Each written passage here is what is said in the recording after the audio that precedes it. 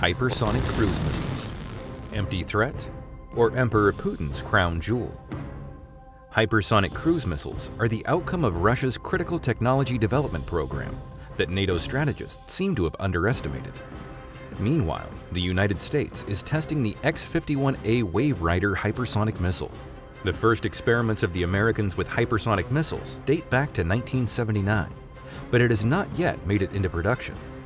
Have the U.S. corporations lost the long-term race for hypersound to Russia's NPO, Mashinostroyenia Military-Industrial Corporation, which is developing the Zircon 3M22?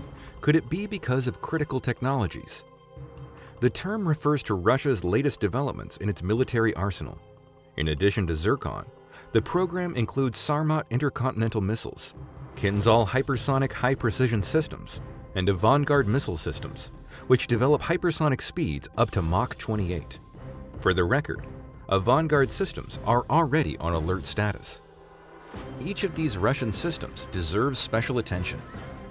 Subscribe to our channel to be the first to know what Russia is arming with today. Arms race? It started long ago. The general public heard about Russia's new 3M22 Zircon hypersonic anti-ship cruise missile in 2019. During Russian president's address to the nation. At the time, the arms race bled the USSR and then led to the fall of the Berlin Wall and the collapse of the Soviet state. Now Russia is avoiding a military budget competition. The heiress of the Soviets has a different plan: to create an exclusive point-use weapon which deprives entire armies and fleets of combat capability at one stroke. In the military department of the Russian Federation, the new strategy has received the terrible name of decapitation. It is something like the American concept of a prompt global disarming strike, only not so extensive, but targeted. This is reminiscent of the myth of the Russian hero knight, who cuts off all three heads of a three-headed snake at once with his magic sword. At first, everyone thought that the Zircon 3M22 was a magic sword for fighting the American fleet, and all ships from an aircraft carrier to a destroyer or a frigate were on the line.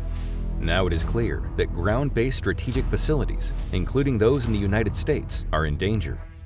Let's start from the beginning. An aircraft carrier has to approach the coastline at a distance of 450 kilometers to effectively attack targets deep in the mainland. The design range of the Zircon is 1,000 kilometers. The design speed of it is about Mach 10. This is twice as fast as Britain's newest Sea Scepter cruise missile. A single Zircon hit turns any nuclear-powered aircraft carrier known today into a pile of floating scrap metal with a lethal background radiation. After the explosion, the aircraft carrier will not be able to perform the function of a floating airfield. Radiation will kill every survivor. This is 3,200 crew members, plus 2,480 air wing people. The tragedy of Pearl Harbor comes to mind. This catastrophic destructive effect is achieved due to the high speed of the Zircon. When the missile hits, it pierces the stern and explodes inside of the ship. The kinetic energy of a hypersonic object makes it capable of inflicting damage, even if it's an empty bar. Putin called the hypersonic cruise missiles terrifying, and his speech to the Federal Assembly sounded more like a threat. A year and a half later, on Putin's birthday on October 7, 2020, the Russian military launched another new hypersonic cruise missile. The spokesman for the Russian Ministry of Defense stated that the Zircon's flight speed exceeded Mach 8, the height was 28 kilometers, and the distance to the surface target was 450 kilometers. It's the very distance that was previously considered safe for aircraft carriers. It is noteworthy that the launch was carried out in the waters of the White Sea in the Arctic Ocean, from the board of the Admiral Gorshkov frigate at a target in the Barents Sea. However, it turned out later that the launcher can be placed on land. What amazing versatility! The tradition to please Russian leaders on significant dates has remained in the country since Soviet times. However, a rollback to the previous position was noticed not only in Russia's attitudes to the West, but also vice versa. The 2nd, 6th, and 7th fleets of the United States are pressing Russia from all sides, north, east, and south. The superiority of the U.S. Navy is undeniable. The 2nd Fleet, which was revived in 2018 specifically to contain Russia in the North Atlantic, includes 4 former U.S. presidents: Dwight Eisenhower, Theodore Roosevelt, George Washington, and Harry Truman. so they joke in the Navy. It refers to the nuclear aircraft carriers, formidable, and until recently, the only argument for dominations in the waters of the northern seas. The activation of the Second Fleet's maneuvers in this part of the world is not accidental. The world is waiting for a confrontation, and Zircon, apparently, begins to play a major role. Therefore, Vice Admiral Keith Blount, the head of NATO's Allied Maritime Command, is sounding the alarm despite the support of the aircraft carriers named by the presidents. According to him, Russia is sending more and more submarines to the area where they can threaten NATO's ships. Russian Navy increased the intensity and the range of crews to its surface ships and submarines. What Daryl L. Claudel, Commander Submarine Force U.S. Navy says sounds like panic. The Vice Admiral said it was now dangerous to consider the continental United States a safe haven from Russian troops. The Vice Admiral's fears are well grounded. The fact is that the Zircon missile system is effective not only as a ground-based deterrent or a weapon for frigates and aircraft carriers. Submarines are also capable of carrying cruise missiles, and this is a completely different level of danger. When you know that Russia has a Severodvinsk submarine that is capable of carrying the Zircon, the decapitation concept takes on a deeper meaning. The two submarines, similar to Severodvinsk, will soon leave the slipways. In total, there are 9 submarines of the Severodvinsk type within the framework of the Project 885 Yasen. There is also a project for the production of Russian nuclear submarines of the 5th generation named Husky. The Vice Admirals are right. These submarines on combat duty in neutral waters off the west or east coast of the United States are a big threat. With proper maneuvering, a hypersonic cruise missile fired from a submarine will reach the target in 5 minutes. The decision-making centers. This is what Russian military strategists call command posts and strategically important objects, might become a target. For example, the U.S. Navy radio station in Jim Creek, Washington, or the long-suffering Pearl Harbor on the islands in the Pacific Ocean. The kinetic energy of the hypersonic missile is enough to reach the deepest basements and bunkers, destroying concrete arches and ceilings. The explosion will occur deep inside the object, no matter how reliably it is protected. It's time to talk about the construction of the miracle weapon and the power plant that accelerates the missile to unprecedented speeds. The cross-section of the missile is unusual. It reminds of the fairing of a car designed to develop record speeds along the bottom of salt lakes. At least, this is how the Zircon prototypes looked like. Despite a wide PR campaign run in the Western media, among all others, the Russians hid the appearance and the most private technical details of the combat specimens. This is not surprising, because it is necessary to create a sufficiently strong construction to ensure a high flight speed, which is the key advantage of the new missile. Obviously, the construction know-hows are applied here, and they are carefully hidden. Here's what military analysts have calculated based on the experience of similar developments in the West. The well-known 3C-14 Universal Ship Complex is used to launch the Zircon. According to some sources, the length of the missile body is 8 to 10 meters.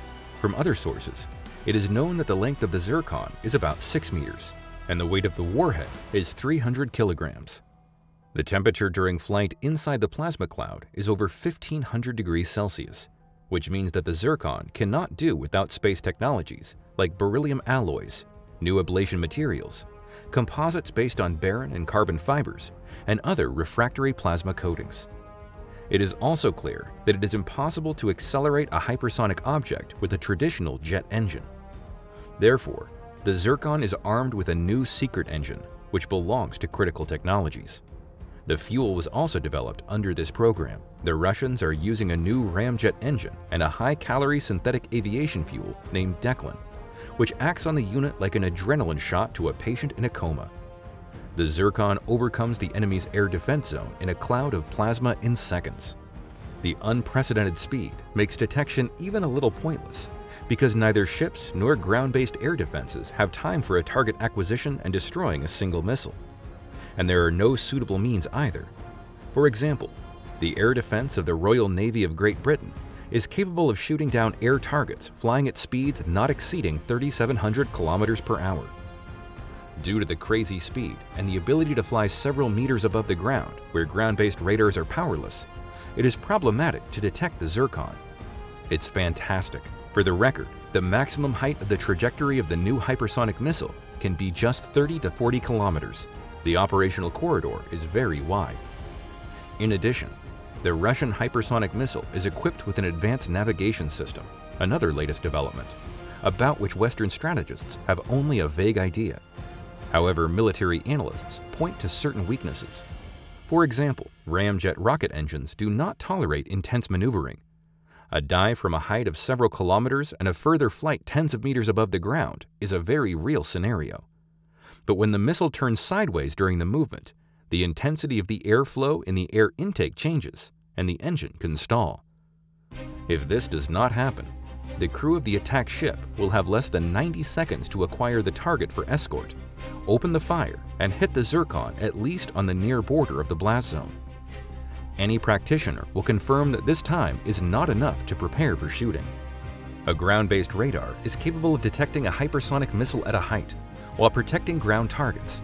Detecting low-flying missiles requires radar stations at a height. The United States has such technology. We are talking about the J-lens system, which consists of two radar-equipped balloons positioned 10,000 feet above the U.S. East Coast. They are capable of tracking low-flying cruise missiles. It remains to teach these systems how to interact quickly and make decisions with lightning speed. Obviously, it is necessary to use artificial intelligence. It is possible that this is precisely what American strategists are doing now. NATO headquarters knew about the testing of non-trivial weapons against aircraft carriers and destroyers of the United States. But because of their own failures, they did not believe in the success of the Russians. And of course, they could not imagine that the Zircon was capable of carrying a threat directly off the coast of America. Critical technologies are indeed effective. The Zircon is not an empty threat, even at the current stage of its development. Although it is not a jewel, because the 1,000+ kilometer range has not yet been reached. However, if the name Satan was not taken, the Zircon cruise missiles would certainly have received this ominous name.